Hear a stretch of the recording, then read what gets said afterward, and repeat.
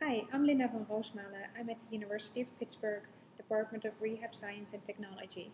I am one of the researchers on the Rehab Engineering Research Center on Wheelchair Transportation Safety. I work there as an investigator and also as a designer.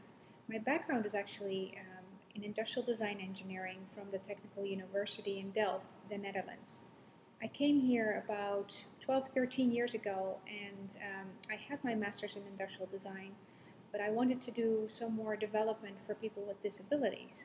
So I ended up in Pittsburgh 13 years ago, and I started my doctoral work here at the Department of Rehab Science and Technology.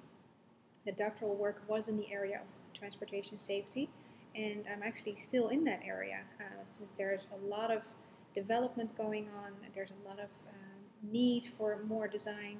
So I really feel at home in this type of environment where you can do research as well as product development.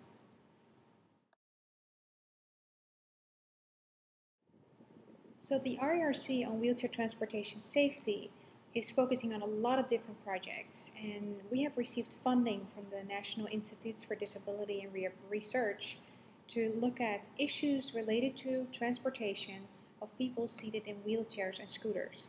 And these issues occur not only in smaller vehicles where people can drive in their wheelchair into a vehicle and drive from their wheelchair, but we're also looking at transportation environments in large public buses where operators are actually entering and exiting wheelchairs and scooters.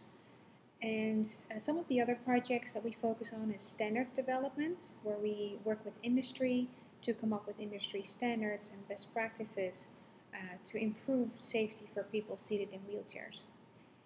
And then finally, we have a project that focuses on the crashworthiness of wheelchairs. What happens if somebody seated on a wheelchair and a wheelchair is secured in a vehicle and the vehicle's in a crash type situation? So we are really looking at all the issues related to safety of individuals seated in wheel mobility devices and when they're being transported or when they drive themselves in a motor vehicle.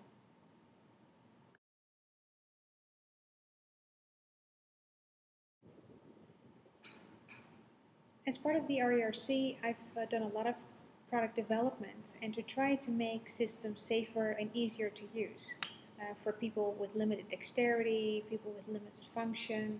So one of the projects I worked on, for example, is looking at different seat belts.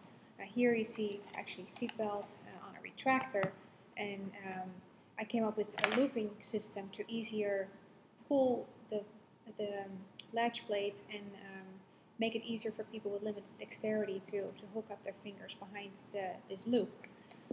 Another part we have been working on is to come up with alternative ways to release a buckle instead of pushing a button and release a buckle. This allows you to rotate a buckle and then release a latch plate.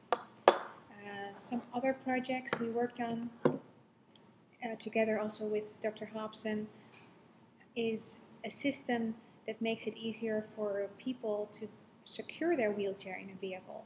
We call this so-called automated docking system. It basically allows somebody seated in a wheelchair to easily back up into a system, and then the automatic locking system grabs the chair from the back. A recent development I worked on is a drive-in occupant restraint.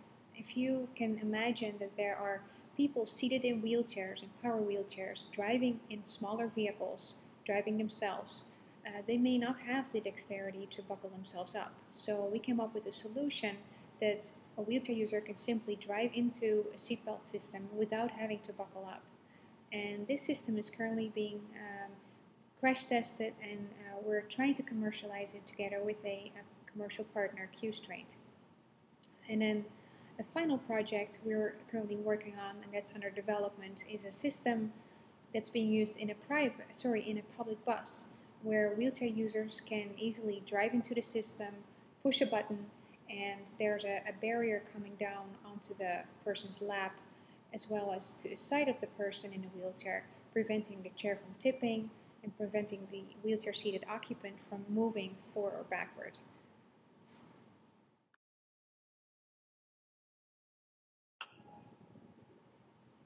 So the RERC on transportation safety is not only at the University of Pittsburgh. We actually are a collaborative effort between the University of Michigan, the University of Louisville, and the University of Pittsburgh.